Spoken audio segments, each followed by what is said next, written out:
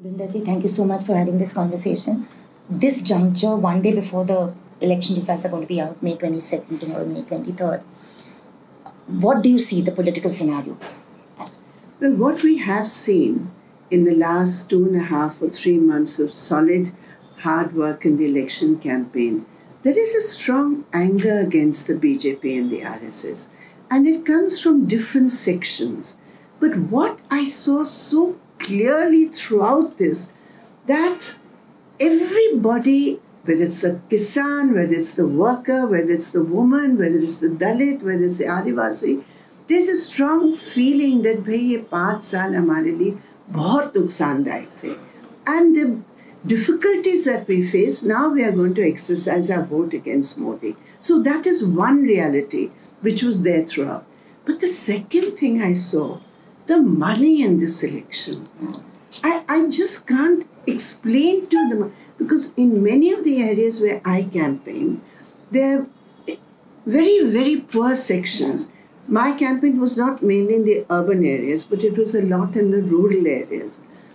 And you cannot begin to imagine the kind of money which we saw there. Everywhere. The new bikes given to BJP people, cars running around, money being just thrown around in the rallies which they're organizing.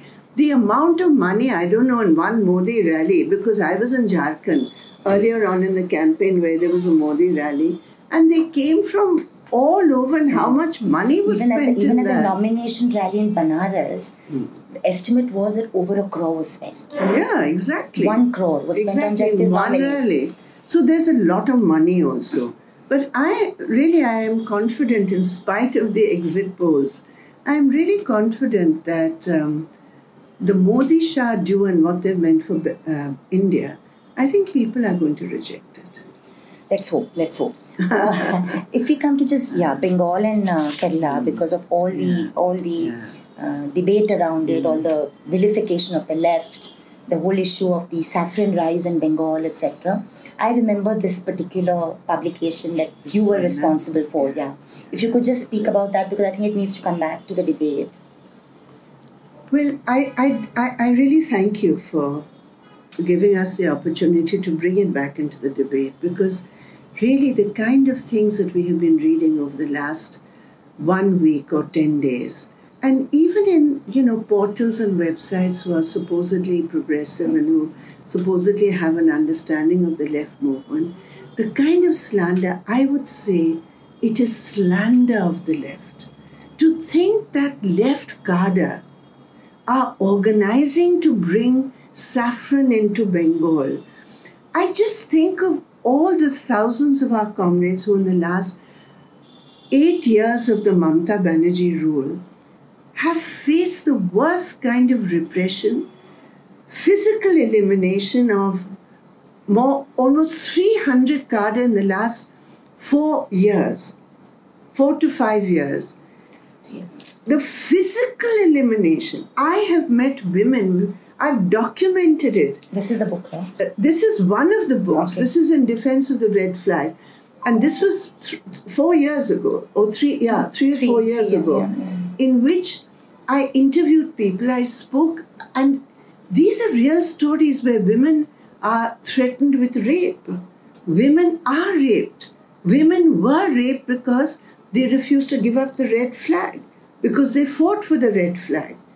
And we have more than 1 lakh cases, false cases against our cadre. We have around 20,000 cadre today who are not allowed to go back to their homes.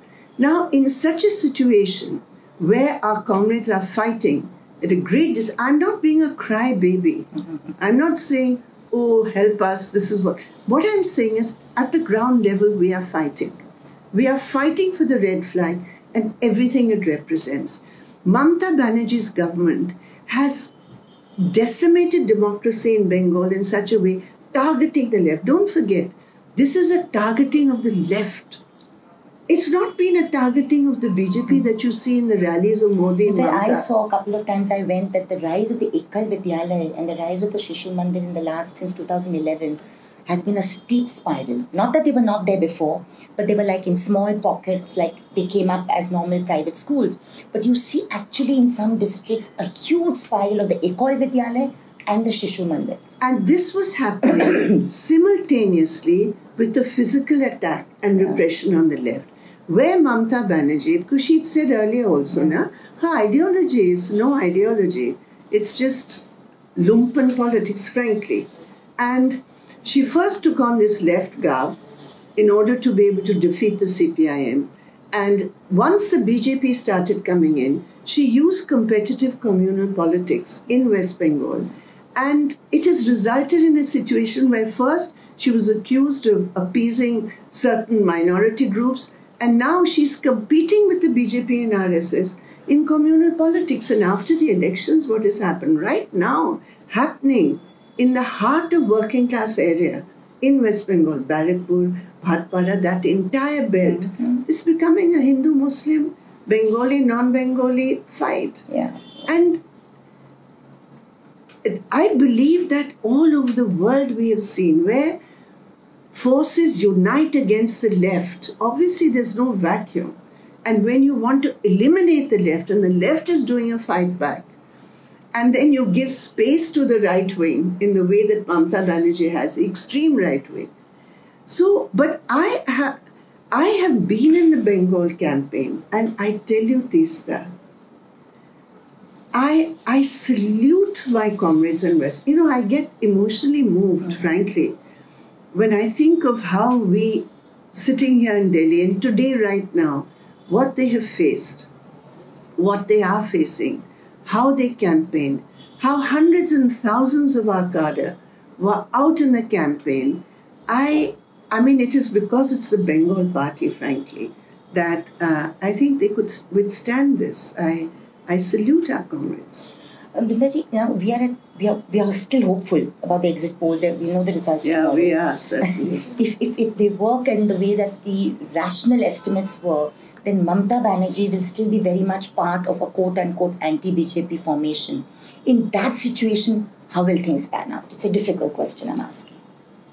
Well, it's a question which I really cannot answer right now because what Mamata Banerjee has done in the last 8 years as far as the opposition is concerned, and particularly the left is concerned, what her credibility will be in this front.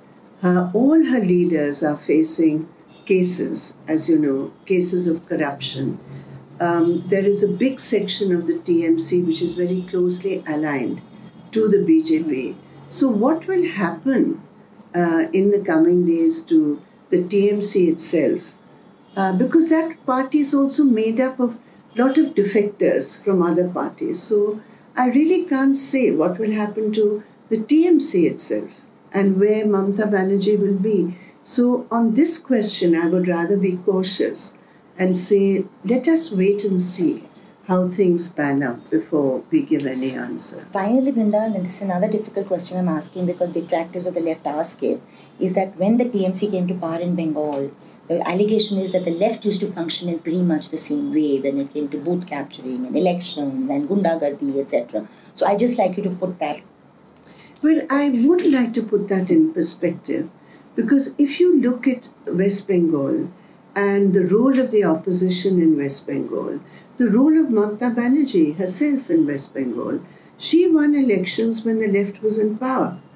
Her parties were functioning. Is there a single example of a single party being office of the Congress or the TMC or of any party being captured by the CPM, which is large scale now? You don't have a center from which to function.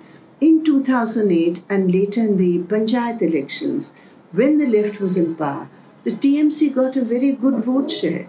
When the left was in power, the elections before in 2009, the TMC got a very good vote share and they had MPs in parliament. The election commission was called again and again because after all, we were not in government at the center. We had very hostile governments at the center against us who were constantly against Bengal because it was with the left. And therefore, when Vajpayee ji was also there, I remember a big delegation with Mamta ji, the late George Fernandez, etc., had all gone to West Bengal and had a detailed thing. They came to the election commission. Election commission also had gone, but they could not find anything. And there was nothing. And there may have been, because some people have said we weren't allowed to vote in such and such booth or that booth. I'm not saying there were absolutely no cases, but there were no cases to make out a case that the elections are rigged. Because we were never in government at the centre. Na? In 2004, we supported a government at the centre. And for a short period in 1996. Otherwise, we have had governments very hostile to us, who were doing everything possible to destabilize the left-front government. When Comrade Jyoti Basu was Chief Minister, when later on when Buddhuda became Chief Minister. So it's not as though we had some patronage from the centre which sort of helped us to, rig election. So there was a big momentum for the left because of the policies of the left. And that after 2011 has been reversed. But we are very much in the battle. We are very much in the battle, and we challenge them because they've always said we're going to finish the left front, red flag is over, etc. Bengal needs the left, particularly if you look at the anti-communal politics. Particularly, we are very concerned about the NRC issue and the kind of frightening resonance it's being made to find among sections of the Bengali population that is vulnerable to this. And we know the role of the left post-partition in terms of rehabilitation of refugees and not criminalizing the issue. So will the left in Bengal really fight on this NRC issue? Because it's a frightening scenario. It is a frightening scenario. There is an Assam Accord. There is an issue of people who have come who are not within the regulations. That issue our Assam party is dealing with.